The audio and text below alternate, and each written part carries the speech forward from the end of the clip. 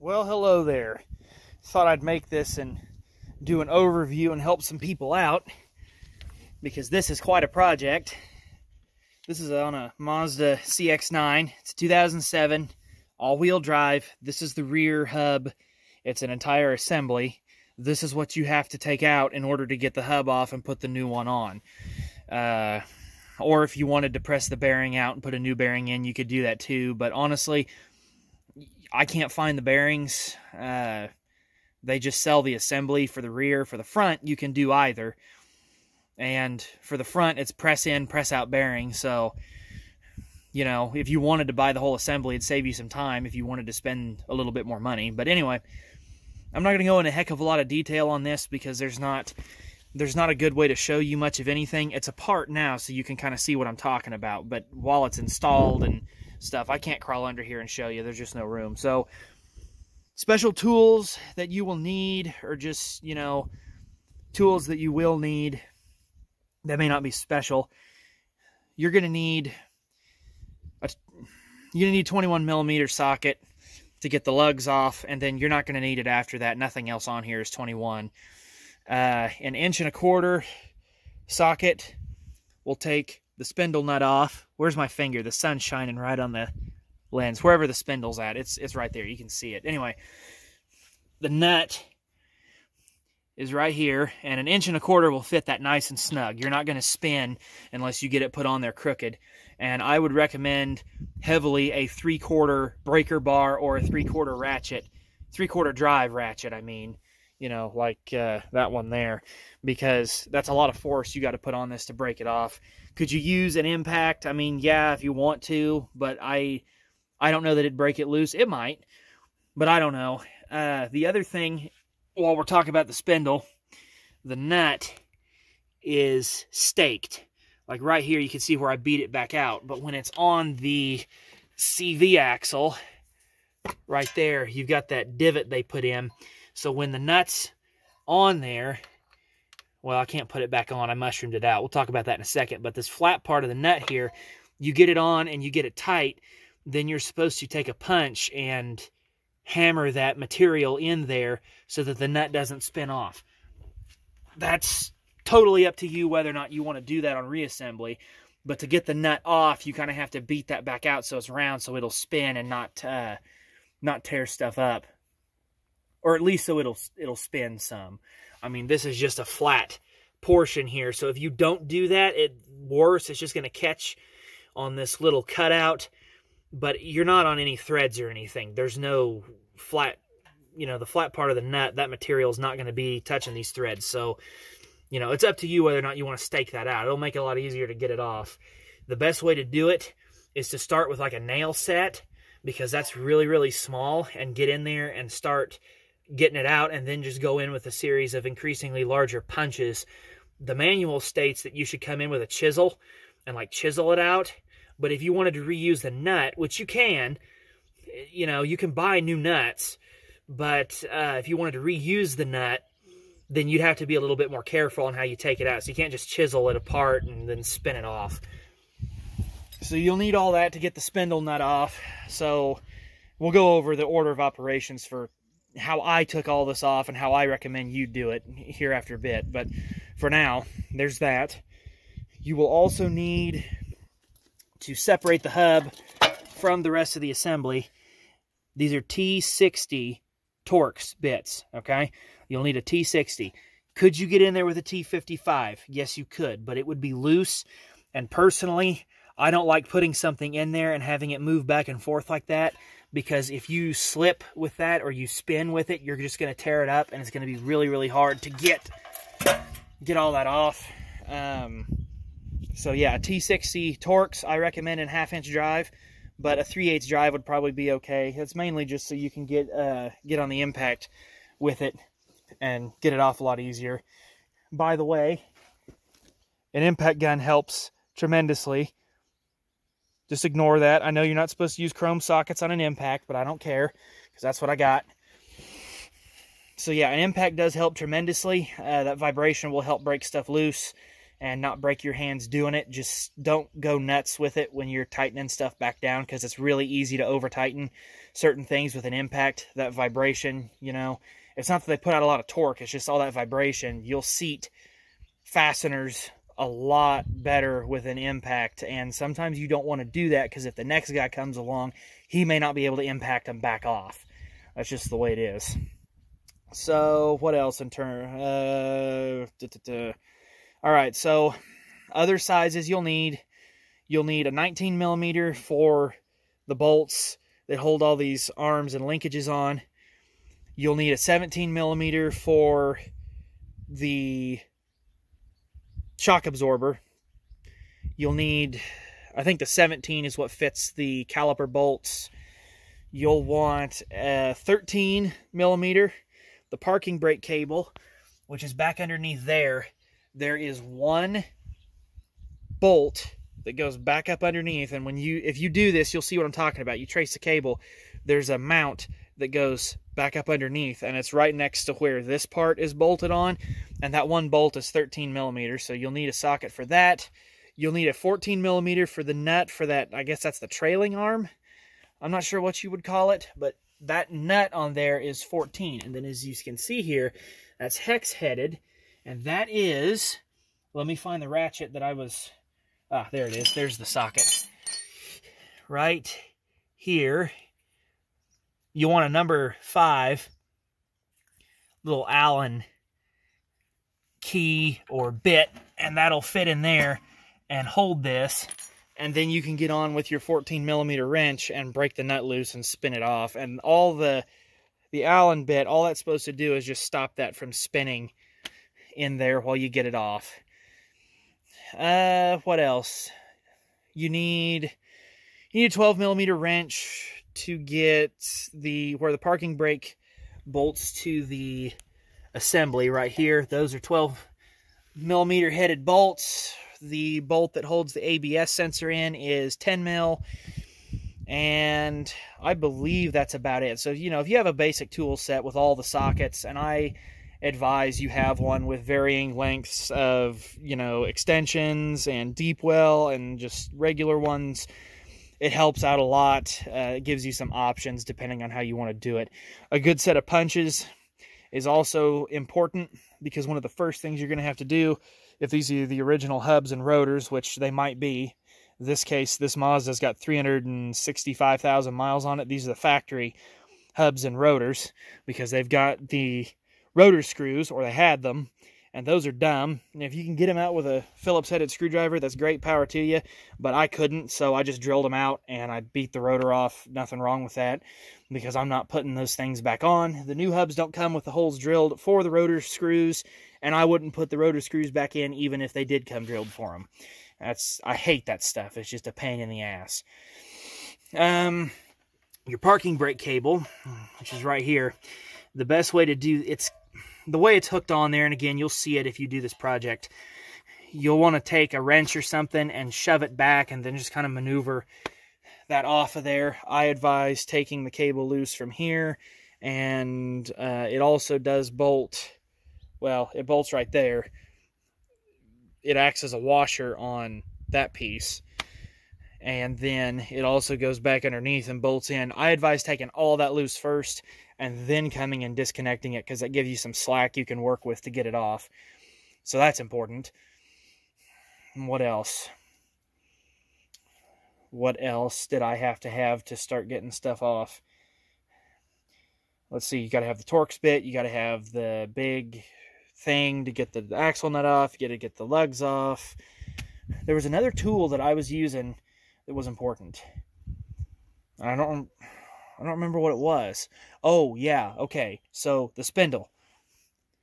To get the spindle unseated, and it's splined, it's a tight fit, it's not a press fit, okay? To get it off, you're going to want a bar about that length. Something like that is handy. You're going to want a big hammer. You can get like a 2-pound or a 4-pound hammer. That would be fine. And then you're also going to want a good, like a ball peen. This is I think it's a 20 ounce. That's a pretty good size to swing around, because when the spindle's through here, when it's in all the way, it'll be sticking out here. You gotta hammer it out of this. All right. So you put the big hammer up against this flat part, and then you beat on the big hammer with a ball peen hammer, and that'll start driving it back. Sometimes this gets dry in here and it gets rusted and seized. You have enough clearance in here as long as this is tilted kind of back to where lubricant or penetrant can flow down through it. You can use whatever. I like this stuff though. This is pretty nice. And you can spray it in there and it'll work its way down through and it will help break that loose. And so between the penetrant getting in there and you hammering on it, it will eventually pop out. But in order to do that, you have to have everything loose here first, because otherwise the shaft has nowhere to go. So you kind of have to get this whole assembly loose so it's leaning out, or it's, you know, out away from stuff, and you can push the shaft back while you're hammering on it, so that will all work like it should. And then you got to be careful, because if you hit on it too hard, or if you hit on it the wrong way, you'll start to mushroom this damn thing, especially if it's in there stiff. You'll start mushrooming it, and then you'll have to like grind it or file it down, which is what I'm going to have to do, but that's not a big deal. So I know there was something else I was supposed to mention that was important, but I can't think of what it was. So order of operations for how you should get this off. This is just my opinion, okay? First thing you need to do, obviously, is jack up the vehicle. You're going to want a good floor jack. You're going to want a couple of good jack stands, plenty of blocks. Block your front tire so that it doesn't roll. Don't set your parking brake, because you have to take the parking brake off, so don't do that. A small bottle jack is handy. That allows you to get like directly underneath this, and once you get it loose from stuff, you can kind of push it up and keep it square to the CV axle, if that makes any sense, so that you can drive it straight out. Because if you've got the CV axle at an angle, like if the spindle's pointed down, you're going to be driving it up, and it's not going to work very well. You're going to be fighting it. That's all very important. You'll need all that, and then just kind of work it loose. So once you have all your tools... I'm sorry, I had a brain fart. Anyway, order of operations for getting this off. First thing you need to do is break the axle nut loose. You could just pull the little center cap, you know, this thing. Just pull that out of your hub. Small screwdriver, you can get in there and pry it out. Get that out. Break your axle nut loose. Don't take it off, just break it loose. Okay, make sure it spins freely. All right, then jack the vehicle up, take your wheel off, get your rotor off, get your caliper off, and then get your ABS sensor and all that off, get it out of the way, get your parking brake cable out of the way, loosen your shock absorber if you want, or you can wait till later. The next thing you need to do after you got all the, you know, easy stuff off, then you're ready to start taking this assembly out. There are 5 bolts in this. There are varying lengths. Okay, there are 3 short ones and 2 long ones. The 2 long ones go back in here, and the 3 long ones go in this area. So they're right there. Once you've got all that loose, then you can come over here and loosen that and that and that. Those bolts are like so. Now the nuts for those bolts, this is kind of interesting. You know, they've got these little cages here, so make sure that when you put stuff back together, you get those in. When you get the bolt loose and you pull it out, I advise pulling those nuts out so you don't drop them or something like that and lose them. That's just optional. Now, once you've got all this stuff loose, you can kind of wrestle it out and then hammer your shaft and, you know, just pry this stuff off. The bushings are probably going to be pretty tight, and it's going to want to grip everything. So you're just going to have to work on it and wrestle it. Getting it off is easier than putting it back on, if you can believe it. Trying to get this thing back on is quite difficult. It's not fun, and it's not easy, but it is doable, you know, because I've already done one side. And then, you know, just kind of wrestle it in, put it back together, use your blocks, use your bottle jack, use your bar, and just, you know, just work stuff in as best you can.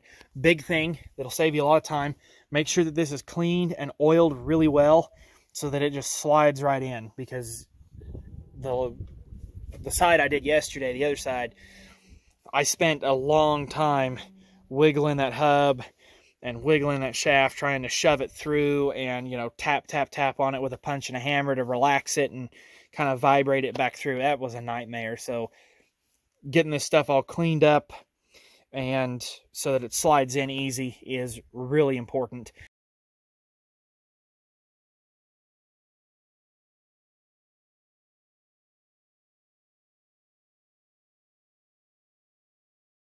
There's no good way to put it back together. There's no good technique. And, you know, maybe somebody else knows, but I sure as hell don't. It's just you got to wrestle it in here, and it's going to make you mad, and it's going to suck. But you can do it because I did it. So just having blocks and jacks and bars and extensions and stuff like that just kind of helps.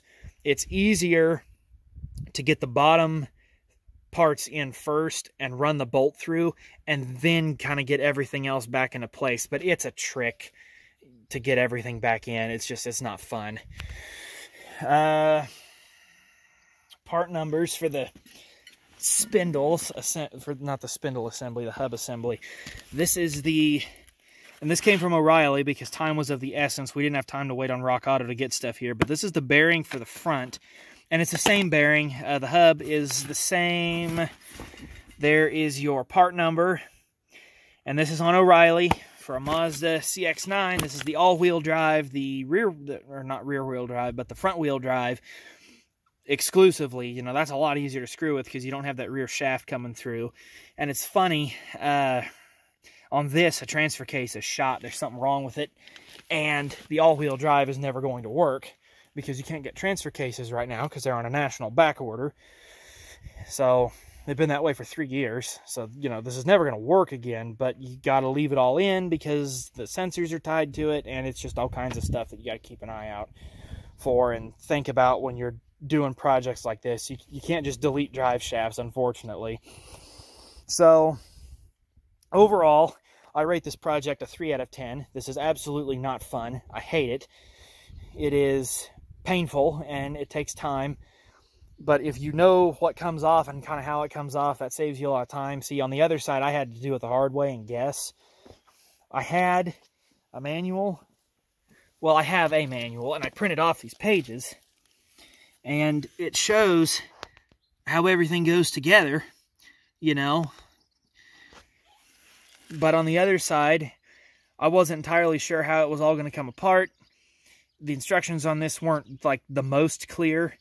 I was able to extrapolate and figure it out, but the biggest thing that cost me on the other side was there was a bolt that broke off. It was one of those short bolts that went on that part there, and it broke off, or I spun the nut actually, and so I had to sit and grind the head of the bolt off with the air Dremel here, and that took a couple hours because those bolts are harder than hell. And that's what took a lot of the time, and then just kind of figuring out how everything works. But now that I know how it works, you know, I had this off in, you know, an hour, and that's with grinding out the rotor screws and everything else. So I'm hoping that this video, even though it's long, I'm hoping that if somebody else does this project and they watch this first, they're like, oh, yeah, okay, that's how it all kind of comes out of there. And, you know, I am sorry I can't show you more and do a real professional-like video, but this is the best I can do. Time is of the essence on this project, but I like to help people, and I think that it's important to share information like this, because when I was kind of looking for additional information, there weren't really any good videos, because most of the videos on Mazda rear wheel hubs were either for CX-7s or front wheel drive only CX-9s, and this is an all-wheel drive, so that should help some people out. I'm hoping. I'm going to go ahead and cut the video here. I know it's not the best, but it should help somebody. That's the point of it. I'm going to wrestle this whole thing back together and see if that stops our noise problem. It should. And then I won't ever have to do it again, because by the time these hubs wear out, the car's probably going to go to the scrapyard anyway. It'll be worn out. I mean, or, you know, it might go another 300,000 miles. I don't know. Pretty good car. Just not fun to work on. So if you have any questions, you can ask them down below in the comment section, and I'll do my best to help you out. I don't think I overlooked anything. I've just been kind of double checking my thoughts as I've been doing this video. That should cover everything, but one other thing I will say, though, I just remembered. If you're in the Rust Belt, the rules change when you're in the Rust Belt, and I don't know how to help you. I pity you guys up there, up north, working on this stuff, because, you know, you guys are driving stuff around that is rusted out so bad that I wouldn't set foot in it. But see, I can afford to be picky because I live in South Central Kansas, and we just don't have rust problems here. You know, just one of the many, well, one of the few benefits of living in Kansas, I guess, is we don't have a lot of rust problems. The paint is still on stuff. That's how you know it's good. So, hope that helped you out. I know it's long-winded, but, you know, it takes time to explain stuff properly and go over all the details. So, if you do this project, good luck. And if you have any questions, let me know. And otherwise, I'm going to get back to work, and we'll just catch you guys in the next one.